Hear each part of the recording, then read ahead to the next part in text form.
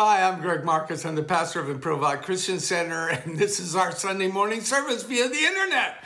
Hallelujah, hallelujah. And thank you so much for being part of it. Whenever you're watching this, thank you for participating in this service with us, for studying it, receiving the teaching, and hopefully growing by the things that we're teaching here, by the Bible teaching that we're doing here in these TV shows. Thank you so much for being part of that with us. Anyway, right now we're on the subject of the prayer of decreeing, and we went over here to John chapter 14, verse 12, where Jesus is teaching his disciples to decree.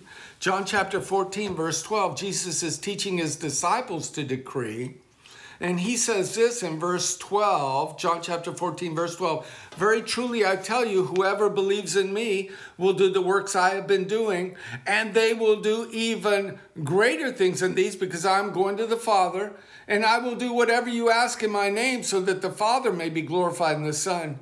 You may ask me for anything in my name, and I will do it." And the context there is, of course, of whoever believes in me will do the works I have been doing. You know, we immediately read that. We want to make excuses. No, that can't mean that, Greg. Surely Jesus couldn't have meant that.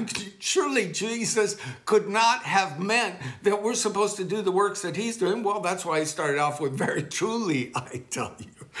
Hallelujah.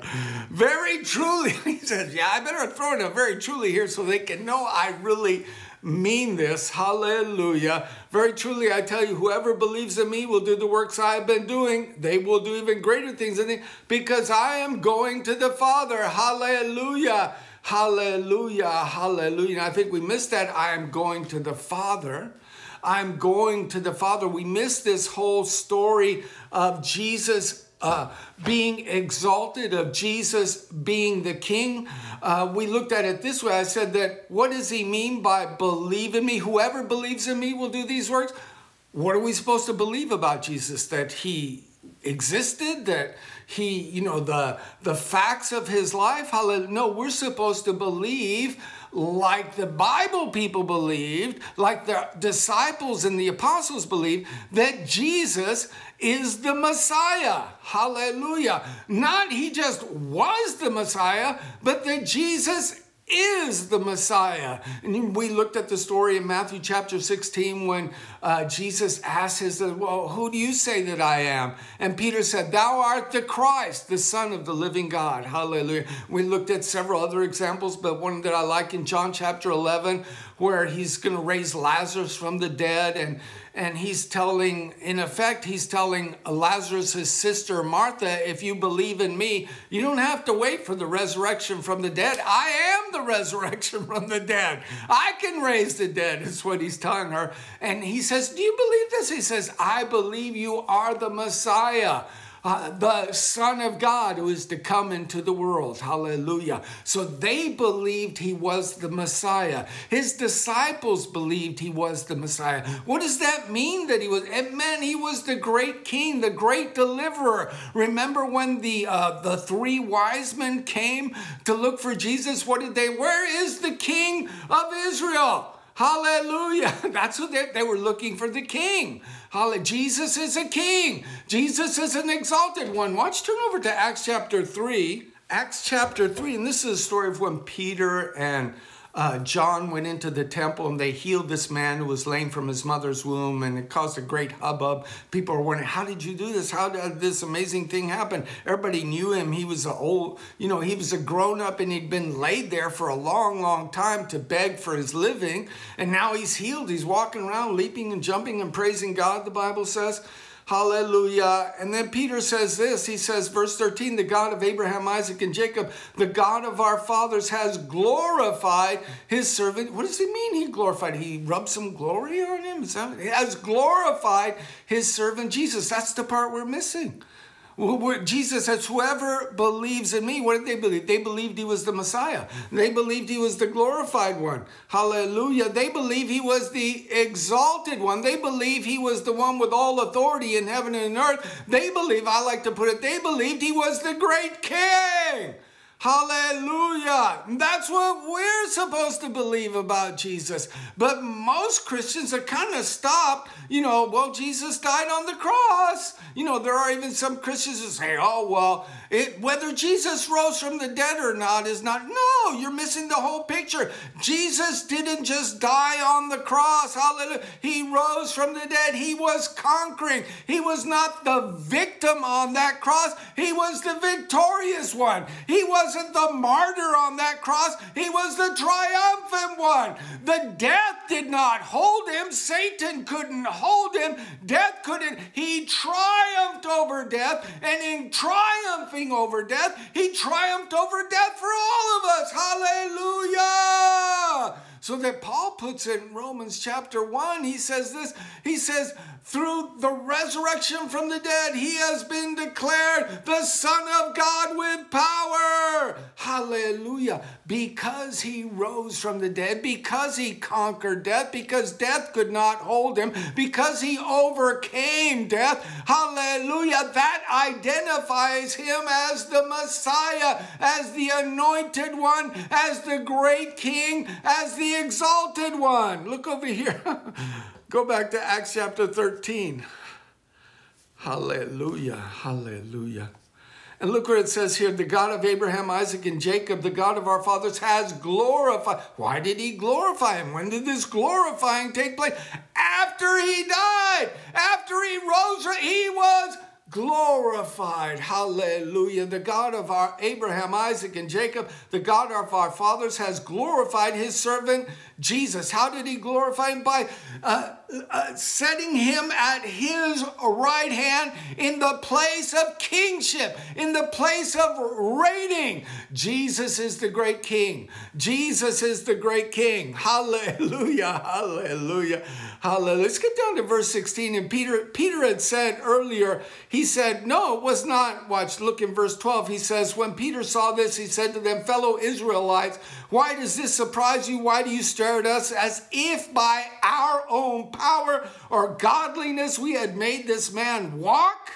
So he's saying it wasn't me. It's not because I'm St. Peter. Hallelujah. It is not because I'm St. Peter that this man was able to walk. It is not because I'm St. Peter that this man was able to walk. It is not because I'm St. Peter that I was able to do the works of Jesus and make this man walk. It is not because I am so holy and so wonderful and I'm a great saint of God that this man is able to walk. That's what he's saying. Hallelujah. That he was able to do the works of Jesus, not because he was St. Peter, the God of Abraham. He says here, when Peter saw this, he said to them, fellow Israelites, why does this surprise you? Why do you stare at us as if by our own power or godliness we had made this man walk? The God of Abraham, Isaac, and Jacob, the God of our fathers, has glorified his servant Jesus. That's why he's able to make him to walk. Because the God of our Father has glorified his servant Jesus. How did he glorify him? By giving him all authority in heaven and earth. By seating him at his right hand in the heavenly places, in the place of authority over the universe. Jesus is king of the universe. Jesus, that's what it means that he made him king of the universe. He made him king of the universe. That's what Peter means by he has glorified. Hallelujah. Has glorified his servant Jesus. Woo! Hallelujah. Hallelujah. Now skip down to verse 16. Hallelujah. And so he's saying, it wasn't me. It wasn't because I'm St. Peter's, because I'm so wonderful, because I'm so holy, because I'm so full of faith, because I'm so... No. Hallelujah. It wasn't anything to do with Peter. Hallelujah. He tells them this in verse 16. By faith in the name of Jesus, this man whom you see and know was made strong. By faith in the name of Jesus, this man whom you see and know was made strong. It is Jesus' name and the faith that comes through him that has completely healed him, as you can all see. Faith in what? Whoever believes in me will do the works. I have faith in what about you? That he is the glorified one, that he is the exalted one, that he has been given all authority in heaven and in earth. Can you see that if you have faith in the fact that Jesus is the great king, that he is the king over the universe, that he is the king over all powers and authorities and mights and dominions, hallelujah, that at his word everything in the universe must obey, must bow its knee, must obey at his name. Why? Because he has all authority in heaven and in earth. He is the king of the universe. He is the great king. The great king. The great king has come. The great Messiah has come. Hallelujah. Hallelujah. Hallelujah. And it is by faith in the name of Jesus. Hallelujah. Faith in the name of Jesus. I remember I used to read that and I would say to myself, well, God, what does it mean to have faith in the name of Jesus? I would like to have faith in the name of Jesus. Peter here clearly says it's by faith in the name of Jesus that the man was made whole, that he was. I want to be able to pray for people and then be healed. Hallelujah. How do I get some of that? What does it mean to have faith? How do I get some of this faith in the name of Jesus? What does that even mean? And the Holy Spirit spoke to me and said this. He said, if you'll teach people about the exaltation of Jesus, they will have faith in the name of Jesus. Hallelujah. If you will teach people about the exaltation of Jesus, they will have faith in the name of Jesus. Hallelujah. Hallelujah. In Hebrew, the idea of name, in Hebrew, the Hebrew word for name is Shem. Hallelujah. Sometimes you'll hear Orthodox Jewish people, they don't like to pronounce the name of God, or they don't even like to say Lord or whatever. And they'll call God Hashem. Hashem, which means the name. They call him the name. That's how they refer to God, the name. In other words, his name is so holy, they don't want to mention it, so they call it the name. Hallelujah, hallelujah. But in Hebrew, a name represents the person. It's not just the thing we call them, but their name contains their glory, their honor, their power, their ability. It represents all of them. Hallelujah. Their reputation.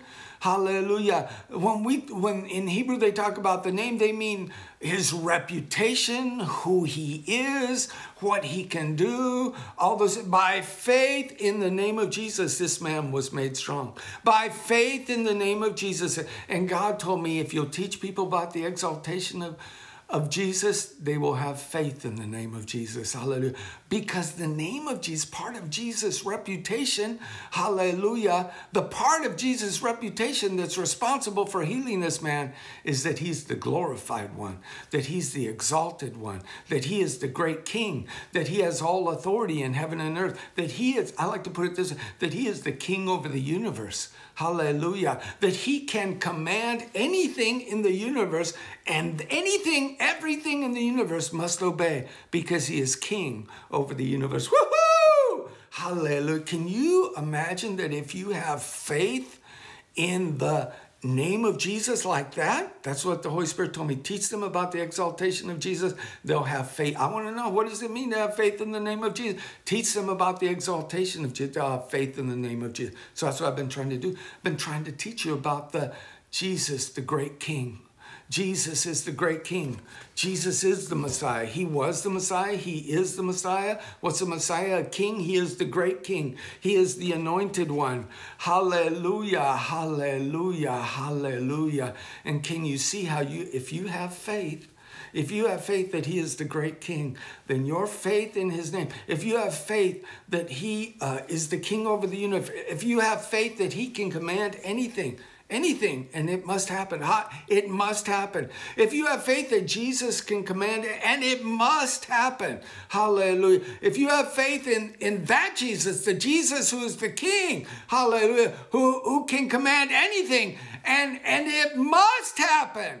Woo! Hallelujah. Hallelujah. Can you see how that kind of faith in the name of Jesus, hallelujah, and what that name represents? I'm here in the name of Jesus. Hallelujah. Stand upright on thy feet.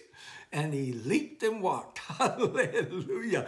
Can you see how faith in that Jesus, how faith in that name of Jesus, hallelujah, is the faith he's taught me? Whoever believes in me, the works that I do shall he do also, and greater works than these shall he do, because I go unto my Father. Hallelujah, hallelujah, hallelujah, hallelujah. Hallelujah. So we began looking at those things, and I want to show you something else about this. I'm just teaching you about the exaltation of Jesus right now. I want you to see that he is the exalted one, that he is the great king. And there's a lot more of this, but I'm just going to giving you a brief sort of roundup of the thing. Hallelujah. But we began to look at the fact that Jesus is a king. Jesus is a triumphant one. Jesus is a victorious king. Hallelujah. He has delivered mankind from the power of the enemy. Hallelujah. Hallelujah. Let's turn back to John chapter 12 for just a second. I want you to see that Jesus is the triumphant one. He's not just the guy. Some people leave Jesus dying on the cross. Oh, well, yes, I accept Jesus' sacrifice. Hallelujah. No. He didn't just, if Jesus just died on the cross, he'd just be somebody else who died on the cross. He would not be the one who is declared to be the Son of God with power by the resurrection from the dead that Paul talks about in Romans chapter 1, verse 4. Hallelujah. Look at here. He had a mission. Look here in John chapter 12. And look at verse 30. And it says that Jesus said, this voice was for your benefit, not mine. Verse 31, now is the time for judgment on this world. Now the prince of this world will be driven out. When is the prince of this world going to be driven out? And I, when I am lifted up from the earth. Hallelujah. We read that and we think, Jesus dying on the cross. But that word, it could really be translated exalted. Hallelujah. In fact, here there's a note. I'm reading from the NIV, and there it has a note, and it says, number 7, the Greek for lifted up also means exalted. Hallelujah. So some Bibles translate it that way. And it says this, and I, when I am exalted up from the earth, he's not talking about dying on the cross. Hallelujah, like people like to interpret this. He's talking about being exalted to the right hand of God. He's talking about being made the king. That's how he's going to drive the prince of this world out. Now is the time for judgment on this world. Now the prince of this world will be driven out. Now the prince of this world will be driven out. Hallelujah, hallelujah. And I, when I am exalted up from the earth, will draw, and here it says, will draw all people to myself, but literally people is not in there. Hallelujah. And I, when I am exalted up from the earth, will draw all to myself. What's he going to draw? What all is he going to draw to himself? Hallelujah. He's going to draw all the power. Satan was the prince of this world. Hallelujah. And now Jesus, what's happening to Jesus? He's going to be crucified. This is like right before he's going to be crucified. He's going to die. He's going to die there on the cross. He's going to be buried. Hallelujah. He's going to stay buried for a while. And then he's going to rise from the dead. Woo! Hallelujah. And then what? He's going to be exalted to the right hand of God. Hallelujah. Hallelujah. Hallelujah. And when he does, now is the time for judgment on this world. Now the prince of this world will be driven out. Who is the prince of this world? It's not talking about Caesar. It's not talking about King Herod. It's not talking about the mayor of Jerusalem. Hallelujah. No, he's talking about the ruler of the darkness of this world. Hallelujah. Hallelujah. Hallelujah. So all I want you to see is that Jesus didn't just stop there on the cross. Some people left Jesus on the cross, but the Bible doesn't leave Jesus on the cross. The Bible sees Jesus resurrected. Hallelujah. What a miracle. He conquered death. He rose from the dead. Hallelujah. Hallelujah. And as a result of that triumph, what happens? He is glorified. He's exalted. He's seated at God's right hand. He's made the king of the universe. Hallelujah, hallelujah, hallelujah. Hallelujah, hallelujah. Go back to Ephesians. We've been looking at Ephesians chapter 1. And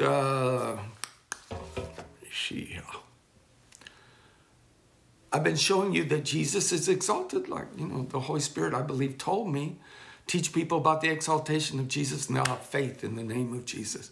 Why? Because then they'll know what that name represents. What does it represent? It represents the great King. That name of Jesus represents the great King. Hallelujah. That name of Jesus represents the one who is king over the universe. That name of Jesus represents the glorified one. That name of Jesus represents the exalted one. Hallelujah. That name of Jesus represents the triumphant one over death. Hallelujah. Hallelujah. Hallelujah. Hallelujah. And that's how you have faith in the name of Jesus. Hallelujah. Look here. And so I've been showing you that Jesus is a king by showing you pictures the Bible paints for us of him being sitting on a throne. And this is one of them, but I want to show you something different today.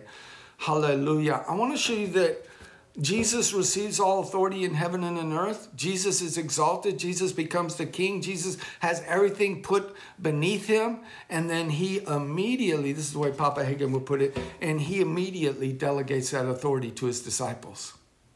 Hallelujah. Jesus rises from the dead. Hallelujah. And proves that he is the Messiah. Hallelujah. That he is the Son of God with power. And he's exalted to the right hand of God. And all enemies are put under his feet. Hallelujah. He's given all authority in heaven and earth. And he immediately delegates that authority to his disciples. That's supposed to be us. Look, and you can see that in this verse.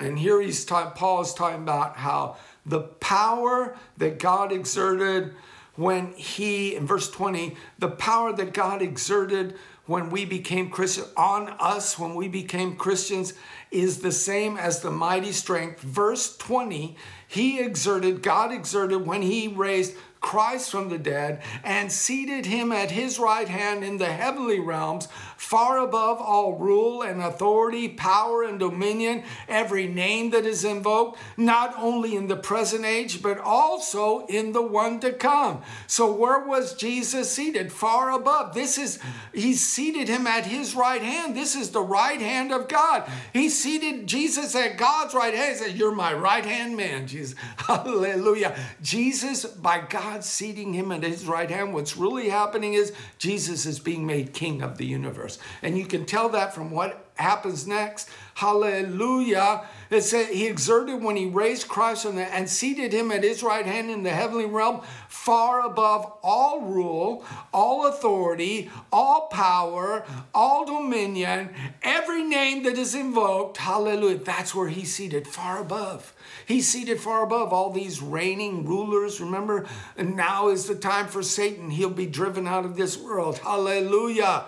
Hallelujah. The prince of this world will be cast out. He's above all those. He's above all those principalities and powers, those demon forces that are trying to impose their will upon mankind. Those things that over in Acts chapter 10, verse 38, Peter calls Jesus of Nazareth went about doing good and healing all who were oppressed of the devil.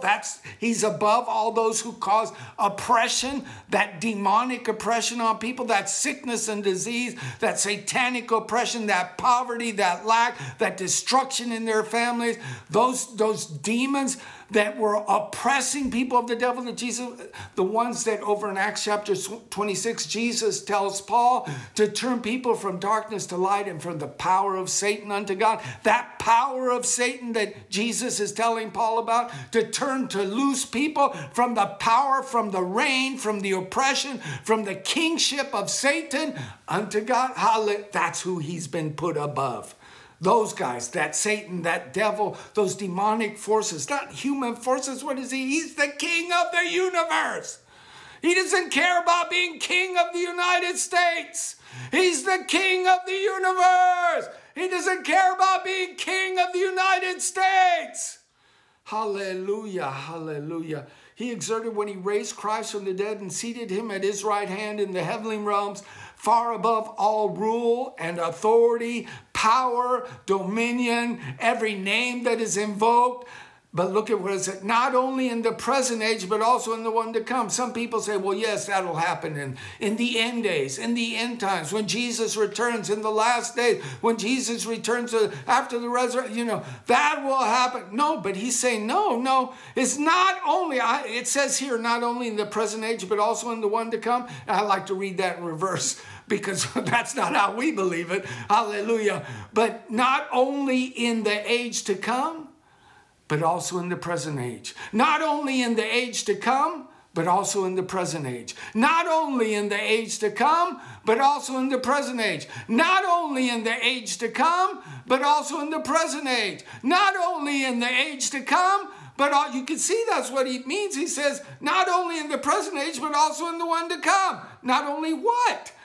That he has been seated him at his right hand in the heavenly realms, far above all rule, authority, power, dominion, every name that is invoked, not only in the age to come, but also in the present age. This stuff is working now. Hallelujah, hallelujah. So you can see Jesus is the great king. He's been exalted. He's been put above all principality and power and might and dominion, is the way the King James Version puts it. And he's not talking about human dominions and human principalities. He's talking about spiritual principalities. Let's turn over to Ephesians chapter 6. We looked at this for a second a couple of days ago. Hallelujah. And look at verse 10. Ephesians chapter 6 says, finally, be strong in the Lord and in his mighty power. Put on the full armor of God so that you can take your stand against the devil's scheme. Whose power are we supposed to be using for this? Yeah, put on your big power. Get your 6 guns, Greg. Get your automatic rifles. Yeah, prepare for the siege. No, not that kind of rinky-dink human power. Finally, be strong in the Lord and in his mighty power.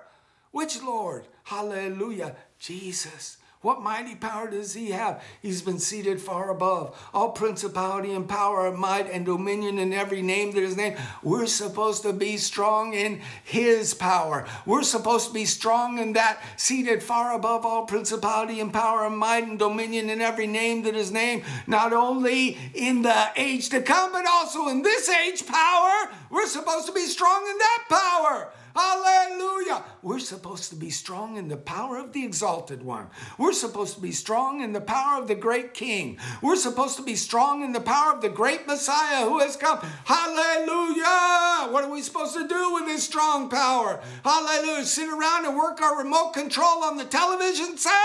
Hallelujah. Like one guy like to say, just sit around on our couch playing with the remote control. What are we supposed to do with this great power? Be strong. Finally be strong in the Lord and his mighty power. What are we supposed to do with this mighty power? Just sit around reading the internet gossip? Hallelujah.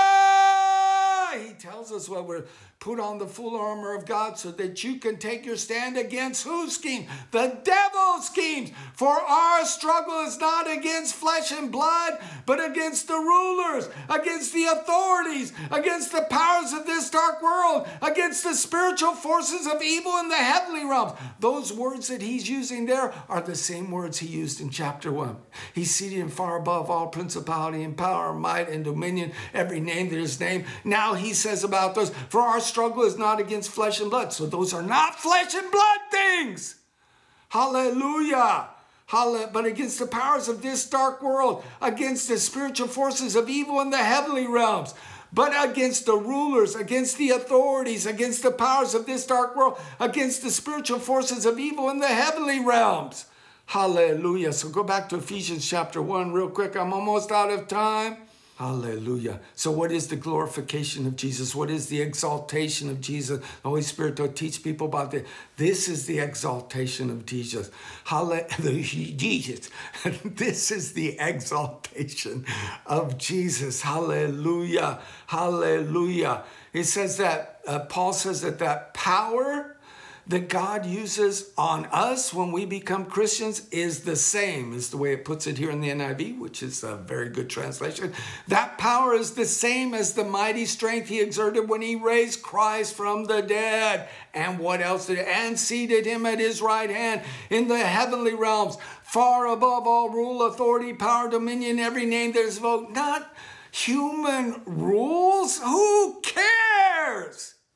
He's talking about the demon forces that work behind those humans. He's talking about those demon forces that work behind the scenes, causing strifes and wars and spreading sickness and disease. Hallelujah! Causing confusion, causing people's minds to become stupid. Hallelujah. So they risk the lives of their families on some stupid internet gossip. Hallelujah. Those demonic forces. Yeah, those demonic forces. That's the ones Jesus has been seated above. That's the ones they have been put under him. Look what it says.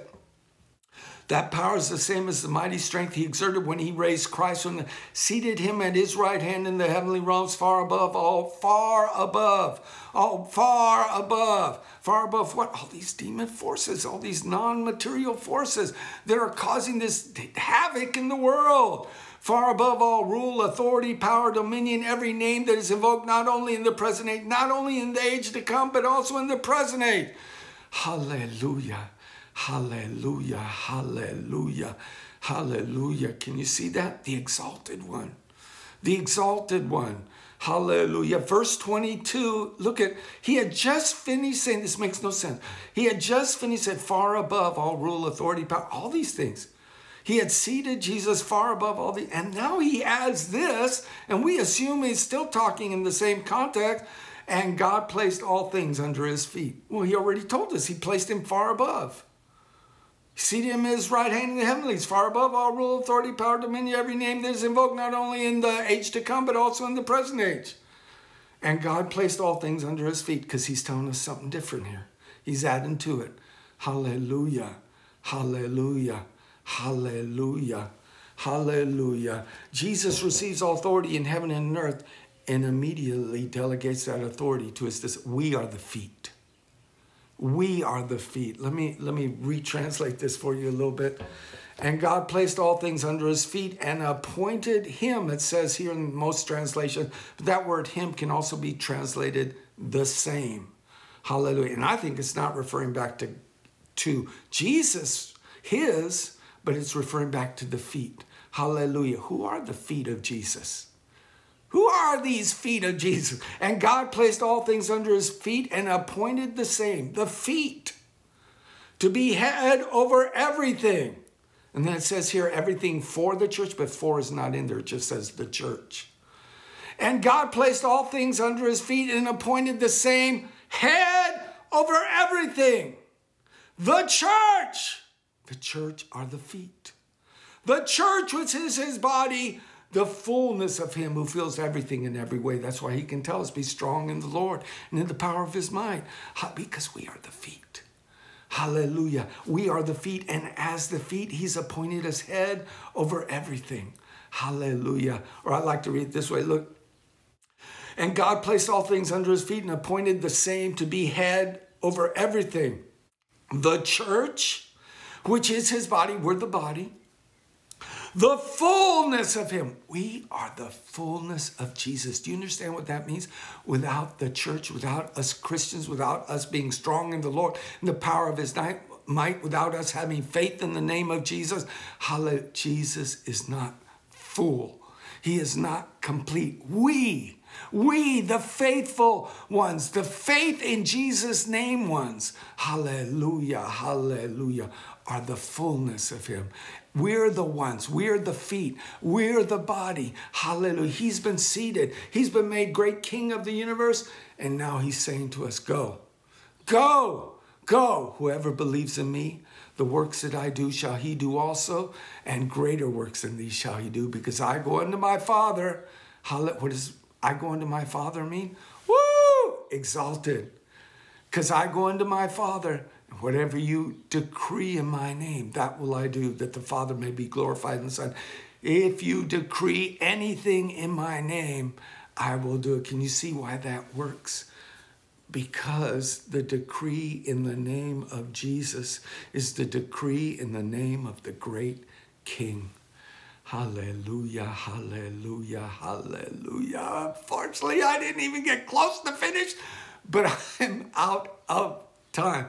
Listen, if you enjoyed this message, please give us a like, subscribe, hit the notification bell and leave us a good comment. Share it with your friends if you think it'll help them. Holla, if you have any friends, that you could do us the favor of sharing it with them so we can spread this message. Hallelujah. Also, if you want to learn more or if you want to contribute to this ministry to keep this Bible teaching ministry going, you can do so on our website. Hallelujah. If you click the Feed the Ox button on our website, you'll be able to give a contribution through PayPal.